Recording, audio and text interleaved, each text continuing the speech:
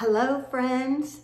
So great to be with you this moment and to invite us into a topic this Sunday called the technology of magic.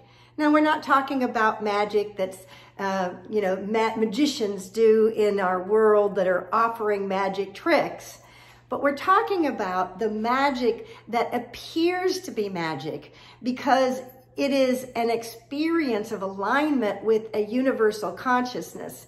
And when we do that our life appears to be magic. Things happen and move forward for us. And experiences are that, oh my gosh, it's as if magic happened. But it's actually alignment with our highest self, with the divine awareness of the universe. And there's actually a technology that is available and a way for us to access that inner awareness and that divine flow of the universe that appears as if it's magic in our lives. And we're going to talk about that this Sunday. I'm excited to be with all of you, and I have been working with a book I want to acknowledge because it is profound, and where this material comes from, it's actually a section of her book called The Technology of Magic. And the book is by Beck, and it's called Finding Your Way in a Wild New World.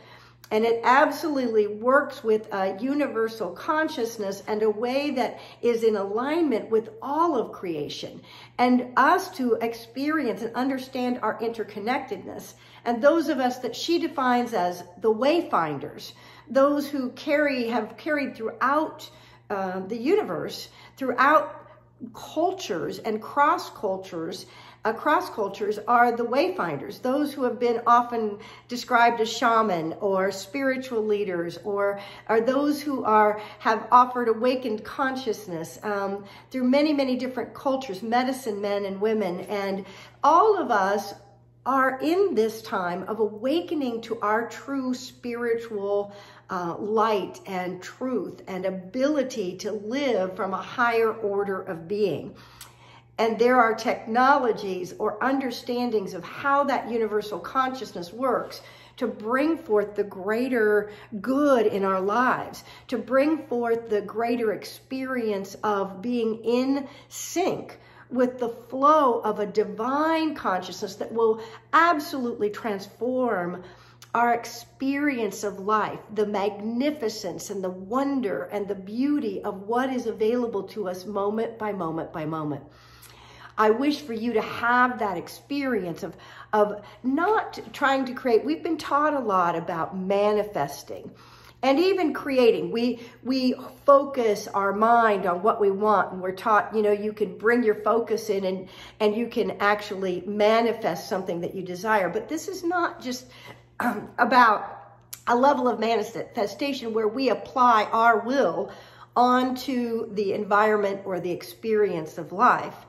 This is about a technology that unifies us with the greater awareness, with the infinite side of nature, to the place where a loving experience of going deep within our own being into the infinite awareness.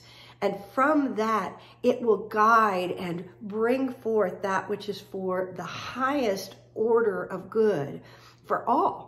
The interconnection we have when we move into that place of what she calls wordlessness, we might say in that deep inner silence, in that space where we experience and understand and connect with the wisdom of the divine consciousness. And from there, move into our interconnectedness with all of life, what she would call oneness. She talks about wordlessness and oneness. And then we move from there, we are able to access this wisdom of the ages, this divine impulse of what is wishing to come through and inform us to create a different experience of life. One where we're not reacting to life out here, but we're in harmony with the natural flow. I wish you to join us this Sunday at 10:30 a.m., or at least I invite you. Whether you do or you don't is your choice. Always, we want you to be in choice and harmony with yourself and your own inner guidance. That's the greatest gift we can give to one another, by listening deep within. And If you feel called to learn more about the technology of magic, or the awareness that would bring us forth to a higher order of flow in our lives, and it appears as if magic happens for us, that creative impulse. In Unity, we might speak to it as the power of imagination being put into a harmonizing principle of a life, impulsing life, of spirit impulsing the highest good. And as we open to this technology, we are going to find that we create from a different awareness and a different place that really does bring the greatest good for one and all together. And so I invite you, if you feel called to learn more, is to come join us on Sunday on our live stream on YouTube. Right now it's on Reverend Kira Bear. We're working on getting it onto Unity Bay Area Houston, but it may not be live then, but we will post it there. We're working on getting it live there, as well as on Reverend Kira Bear, K-Y-R-A, B-A-E-H-R, my personal Facebook live stream and my personal YouTube channel. It will be on both of those, live streaming our Sunday celebration service. You know, we really do weave a wonderful experience of spirit when you access the meditation and the music and the message together.